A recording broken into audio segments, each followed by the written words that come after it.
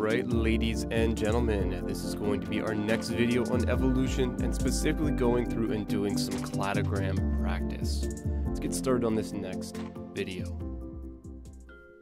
So what I want to do is make sure that we thoroughly understand what a cladogram is and how to go through and read this cladogram. So let's go through, we'll make a cladogram here that's going to be our example. We're going to start off with sharks. We're then going to move on to finned fishes. We're then going to move on to our amphibians, primates, and then rodents. We get to our reptiles here, and then finally our birds. Now if we go through, we'll look at all the differences between these organisms based on the things that have evolved. So first we start with vertebrae, then we get to a bony skeleton, then we get to 4 limbs. We see here we have amniotic eggs.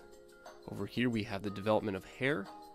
And then we have eggs with hard shells. So let's go through and read this cladogram and make sure we thoroughly understand what's going on here and then how these organisms are related. Okay, so there's going to be a couple of things that we're going to want to go through and look at here. As we move up, we have vertebrae, bony skeleton, 4 limbs, amniotic egg, eggs with hard shells, and hair located on our cladogram. We're going to try to understand and look at the nodes here to really delve into how these organisms are related to each other and how they've gone through and evolved. So if we look at this, well, let's look at the cladogram. Do all of these individuals, all of the organisms and species in here have vertebrae? Well, vertebrae, the rise of vertebrae occurs here on the cladogram. So sharks have them, finned fish have them, amphibians have them, primates, rodents, reptiles, and birds. So all of the individuals as you move up this cladogram are going to have these vertebrae here. Now if we look at this cladogram here, well, how many of these individuals are going to have bony skeletons here? Well, as we move up the cladogram, the rise of bony skeletons occurs here in time along this cladogram. So finned fish, amphibians, primates, rodents, reptiles, and birds all have it, but the sharks do not. They are not going to have this bony skeleton because this went through and occurred after sharks had gone through and evolved. And we know that sharks' main structure is actually going to be cartilage. They're not going to have the same bony skeleton that the finned fish and then all the subsequent animals have here. Now remember, as we're going through and looking at this, we have to remember our nodes. And our nodes are going to indicate where the common ancestor is that allowed for the rise of whatever these two organisms or organisms that we're looking on this cladogram are here. So this is going to tell us something that has occurred, a mutation that has occurred that allows for this certain phenotype to arise, and these nodes here along our cladogram are going to indicate our common ancestor. Common ancestor.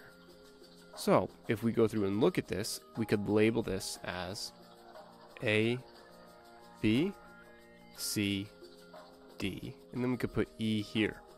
And I could ask you the question, well, where is the common ancestor between, let's say, reptiles and birds? Is that going to be A, B, C, D, or E? Well, if we're looking upon our nodes here, we're going to see a divergence occur here. So the common ancestor is going to be represented here by the letter E, and that's where we see the divergence of reptiles and birds. Now, I could ask you the same for primates and amphibians. You know, where is the common ancestor for primates and amphibians here? Well, if we go down along our cladogram, we can see the rise of that common ancestor here. So that will be represented by the letter C, and the nodes are representing the common ancestors here. Now again, these lines here are indicating the rise of some sort of morphological change in the organism that goes through and allows it to go through and look the way that it does. So we can see every organism beyond this line moving up on the cladogram is going to have 4 limbs. Amphibians, primates, rodents, reptiles, and birds. But we can see the sharks and the finned fishes do not. Now the other question that I could go through and ask you is, well, what is the most recent common ancestor to, let's say, the birds here? And let's say we were going through, we would just have to find where they go through and converge. And the most recent common ancestor that is alive today is going to be reptiles. The reptiles and the birds are more closely related than, let's say, the rodents and the birds. So I can ask you a variety of questions on how to read this cladogram. We have to understand that the rise of these morphological changes is going to move this way. This line is going to indicate that everything above this part here is going to represent who has that specific morphological change here. Everybody below does not. We have to understand that this is representing how these individuals are related based on their common ancestors at the nodes, where these converge, and then based on the morphology and the evolution of these organisms. Remember, all of this is the evolution of how organisms have changed over time, because ultimately, if we go far enough down on the cladogram, all of these organisms are going to originate from one common ancestor. Alright, so did you guys learn? Well, did you learn a couple of things? Did you guys go through and learn how to read this cladogram in detail? Did you guys go through and understand the purpose of nodes and understanding common ancestors? And then lastly, can you see how organisms have evolved over time based on cladograms? This is going to be the end of the video. I will see you all in class tomorrow.